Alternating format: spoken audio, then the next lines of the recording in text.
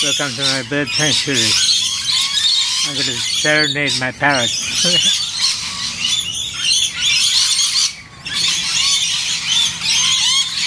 I love the birds.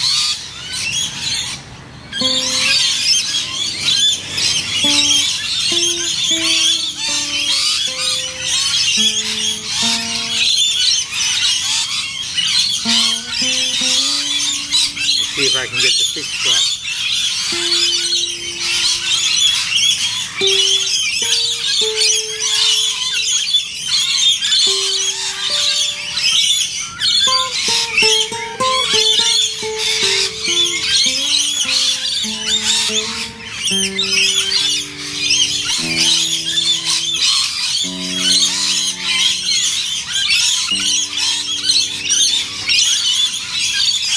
This is a piece. This is an egg.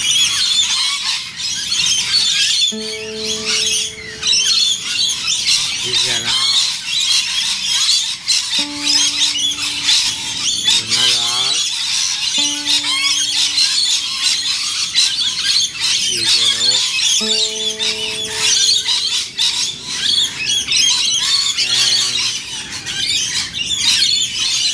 This should be a tree.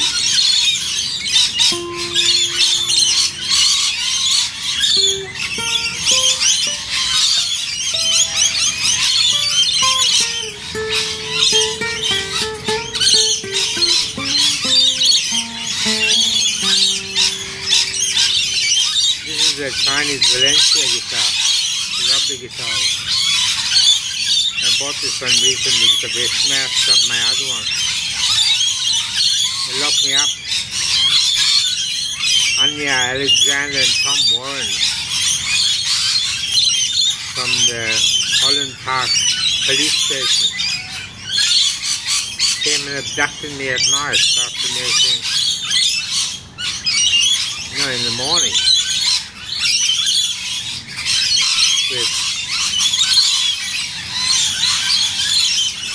two ambulance workers. I can't remember if it was morning or not. It was the morning. With two Queensland ambulance service people. They were horrible, very horrible. They abducted me, left my door open. And when I came back, my mixing desk had been stolen. More than $1,000 in $50 notes. That Anya Alexander had drawn attention to. So why do you have all this money in your bath?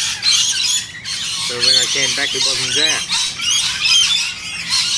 And I found my beautiful Valencia guitar. It was nicer than this one in tone. It was smashed, lying in the front garden. I told it to the police, but they weren't interested.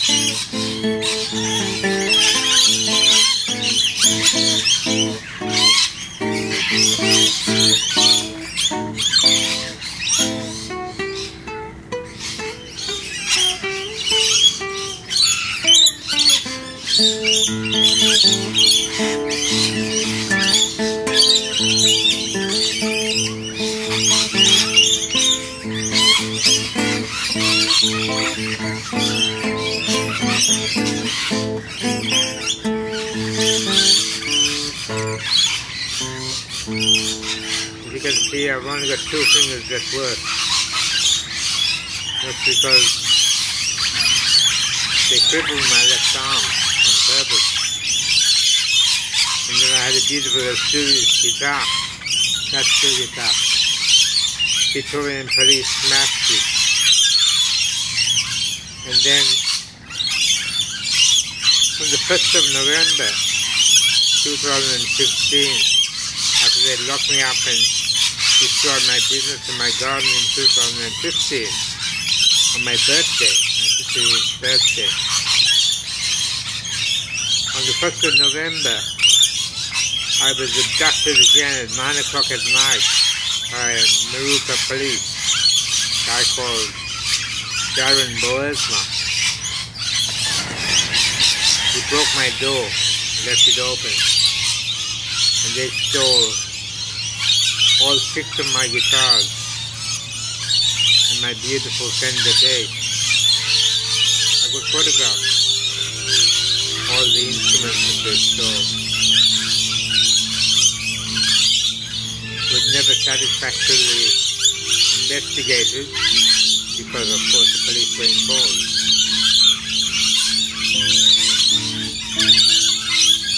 They didn't just steal my guitars, they stole my laptop computer, my mobile phone, my video camera, my still camera. It was a new Lenovo laptop computer. Of course, these things can all be traced. They can all be traced.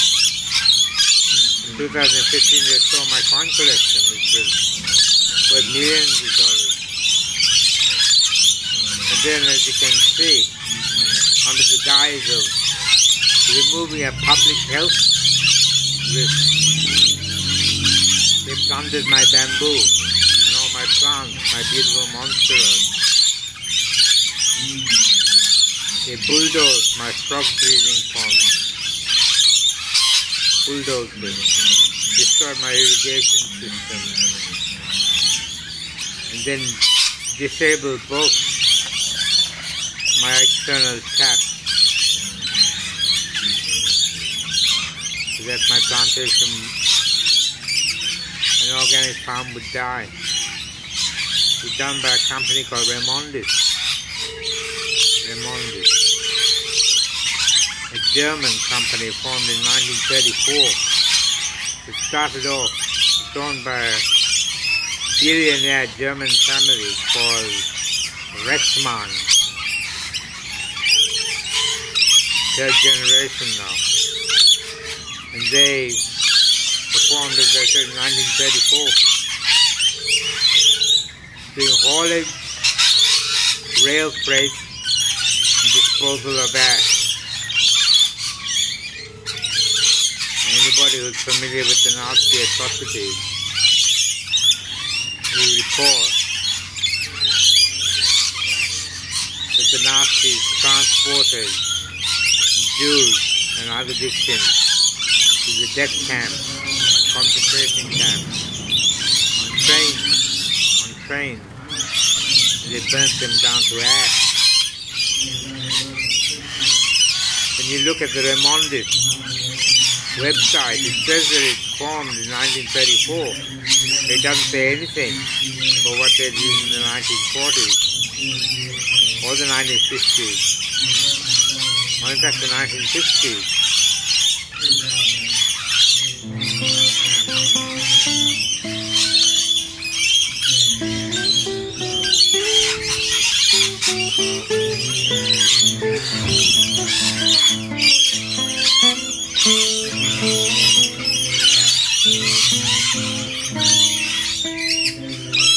The PA hospital said I had a persecutory delusion,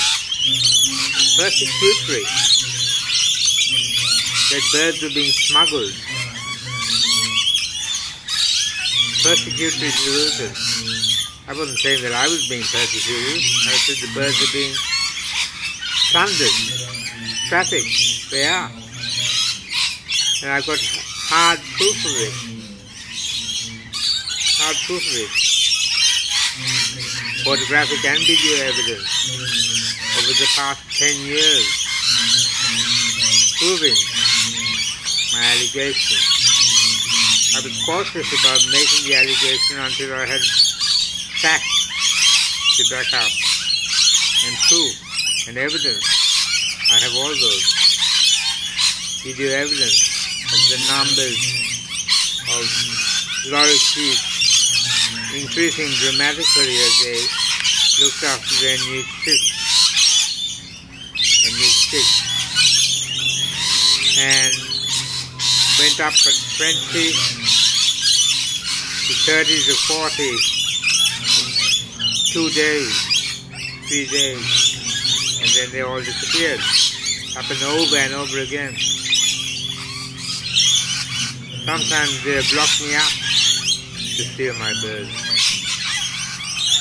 In fact, lots of times they block me up to steal my birds. And the police say it's not a police matter. But locking a person up to steal their birds is a police matter. The council said it's not a council matter.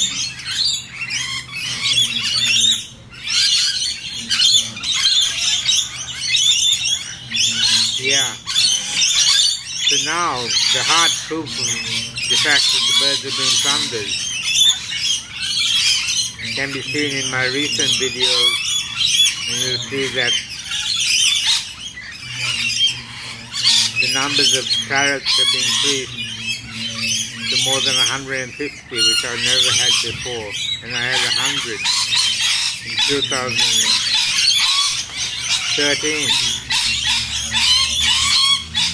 They locked me up when I came out of hospital. There were five.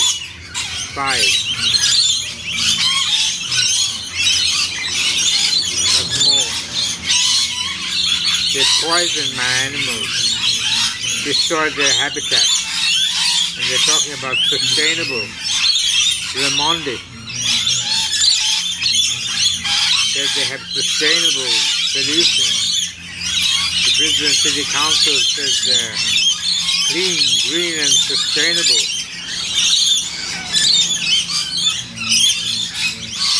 And their insurance company, who I just checked out today, also say that they're sustainable. It's an American insurance company. I'm claiming only $25 million from the Brisbane City Council, although I might revise that and claim more than that. Because the bamboo was more than 7 meters tall. Huge bamboo, worth a packet. But I'm claiming $30 billion compensation from Remondis.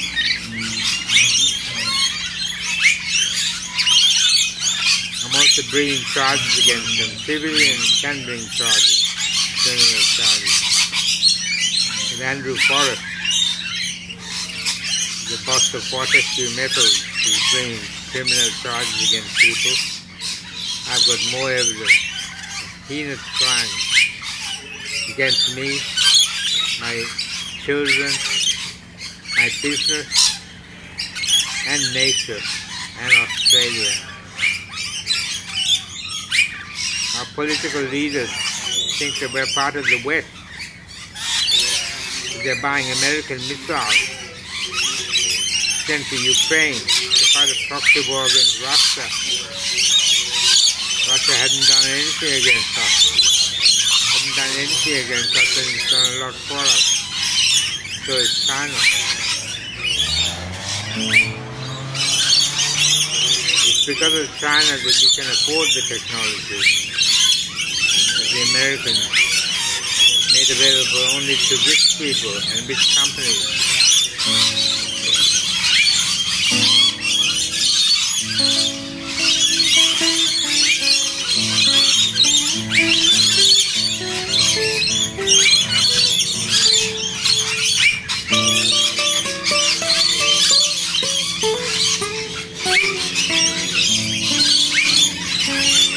you can see that I've improved a lot from the poisoning.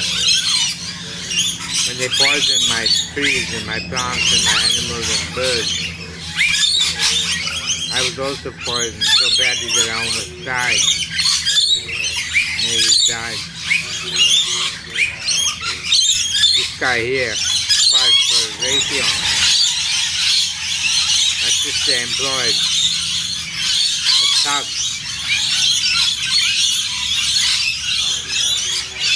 A thug. To protect Chakravarti, the thug, the criminal, the psychopath. They started the raiding on my garden, the plundering on my garden, a couple of days before my birthday, in last year, 19th of September. The thug James, the security guard, DSA security, he admitted that his father worked for Raytheon. I asked him to confirm it on camera when he came the next day. He had no comment. I said, what do you think of the genocide of our Aboriginal people? He said, no comment. And I asked India Trang, a Vietnamese woman who made the malicious complaint and issued a public health order against me without acknowledging that I was a doctor with years and years of experience. I asked India Tran and her boss Paul Maloney what they were going to do about the trafficking of birds. She said she had no comment. No comment.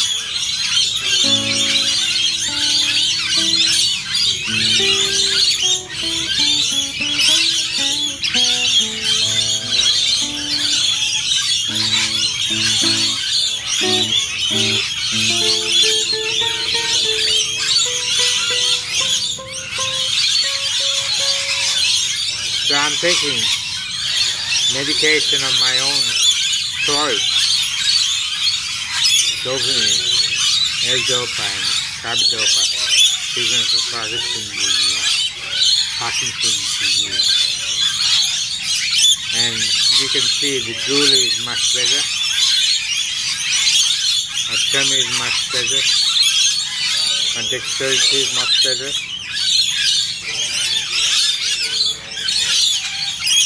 And I'm much stronger than I was. I was very weak. I couldn't turn over in bed in time.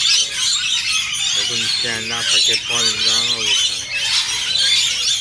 But that was the combination of the poisoning that the PA hospital had done. For years, preceded by Victorian psychiatrists, that speak in truth to power,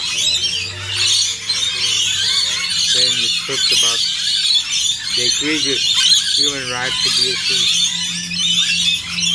and heinous corruption of the mental system in Australia. So they stopped me working as a doctor, earning money as a doctor. First when I was 34 years old, they let my father carry on working. He was in his 80s. My father was a killer, a mass murderer. So honest doctors get labelled and locked up, and dishonest doctors get promoted in this corrupt system.